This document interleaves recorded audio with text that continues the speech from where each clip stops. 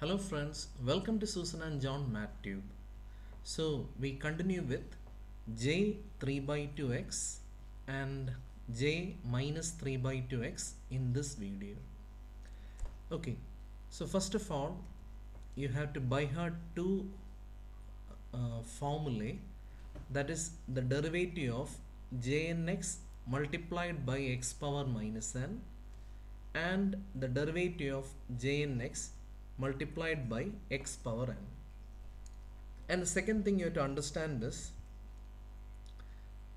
if you plug in n equal to 1 by 2 in the red color equation, that is equation number 1, can you see we will get 1 by 2 plus 1. 1 by 2 plus 1 will be 1.5, that will be 3 divided by 2. And if you plug in n equal to minus 1 by 2, we get minus 3 by 2 in the second one. Now before we start, let me make one more thing very clear, that is x to the power 3 by 2. You should not have any confusion when we work on the problem. It is actually x power 1 by 2 the whole cube, and x power 1 by 2 means root x the whole cube.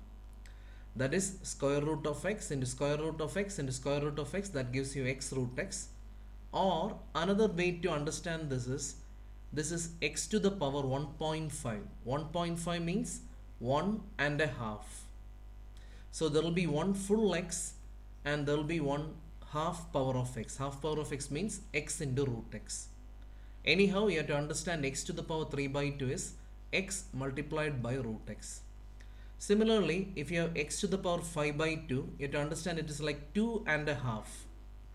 So there will be x times x, that is x squared and root x. And one more very important thing, suppose we have a to the power minus m, that is 1 divided by, so if you ever get x to the power minus 3 by 2, you have to understand 1 by x root x. Now look at this, there are many other methods to prove it, but I feel this is one good method, that's it. There are many other reduction formulae also, you can prove it in many different ways. Anyway, I suggest this method. Okay. Okay, so the first thing you have to remember is, you have to find j 1 by 2x. Do you still remember j 1 by 2x? So I'm giving you two options. In examination, if you want, you can derive it. It will take hardly if you practice very well, it will take hardly 2 minutes for you to find j 1 by 2x. But if you have a very good memory power, you can by heart it. It is root 2 by root pi times root x into sin x. And I'll also say keeping it in your memory will be very good if they ask j 3 by 2. It's better that you keep the values of 1 by 2, minus 1 by 2, 3 by 2, minus 3 by 2 in your mind. Otherwise, in examination, you'll be wasting a lot of time deriving all these things. Okay, now what we do is, if you want to find j 3 by 2, I already told you, you can take the first formula, because 1 by 2 plus 1 will give you 3 by 2. So what I'm going to do is, I'm going to copy this formula over here. Okay, so what we do is, we are going to plug in, so put n is equal to 1 by 2. Look at this, the right side will give me 3 by 2. So we get d by dx of x to the power minus 1 by 2. What is x to the power 1 by 2? Root x. What is x to the power minus 1 by 2? Of course, it will be 1 by root x. And this will become j 1 by 2x. In examination, it is better to write one step, but here I'm not going to waste your time, so let's do it directly. We will get j 1 by 2x, and that is root 2 by root pi into root x into sin x is equal to minus x to the power minus 1 by 2 will be 1 by root x, and of course the most wanted quantity, that is j 3 by 2 x. Okay, now let's differentiate this. and you can see that this root 2 by root pi is a constant. So what we do is we keep the constant outside, and the remaining part will be derivative of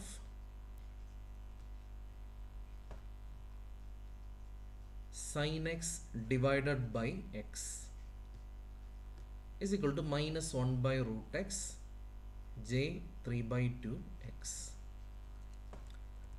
Now we will extract the required quantity, our hero, j 3 by 2 x is equal to, okay, minus will go to the other side, this root x will go to the other side, so basically you get root 2 by root pi into root x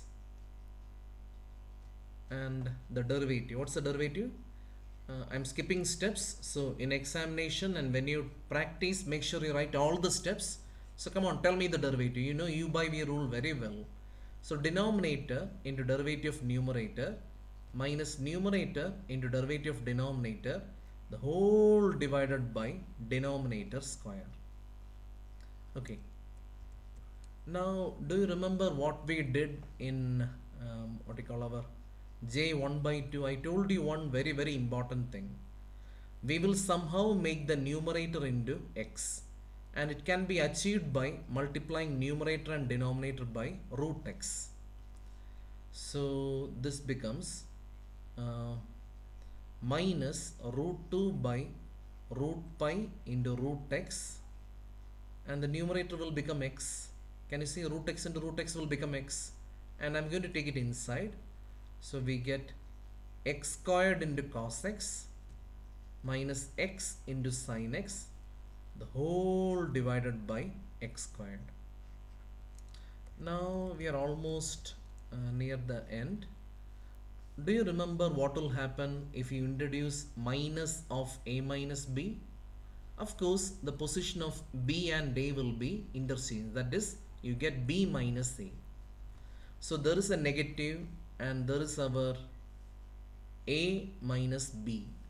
So when you introduce this negative, so you get root 2 by pi x, and this will get flipped. So we get x sin x minus x squared into cos x, the whole divided by x squared. So you have to memorize this, because sometimes they will ask you j 5 by 2x, and if they ask you j 5 by 2x, there are two options. You derive j 1 by 2, then you derive j 3 by 2, then you derive j 5 by 2. That method is okay. It sounds logical that you don't have to by heart these stuff, but it will waste a lot of time in exam. So in my opinion, it's better that you by heart these values. Okay. And sometimes in examination what they do is they will ask prove that, and they will ask a slightly different format, and don't get worried about it, because if you have a minus b the whole divided by c, we know that it is equal to a by c minus b divided by c. So this becomes root under 2 by pi x, and divide this, what will you get? Yeah, sin x divided by x minus, what will you get here? X square and x square will get cancelled, and you'll get cos x. Okay, so you can try j minus 3 by 2x now itself, but remember you have to use the other result. So that's it. That's a small video. In the next video we will do we will work out with j 5 by 2x, but before that try j minus 3 by 2x. If you want to see the relation, I will show it over here. Yeah. So if you want j minus 3 by 2, you have to plug in. Yeah, you can take a screenshot. You have to plug in n equal to minus 1 by 2 in the green equation. So that's it. So I'll be back with j 5 by 2 in the next video.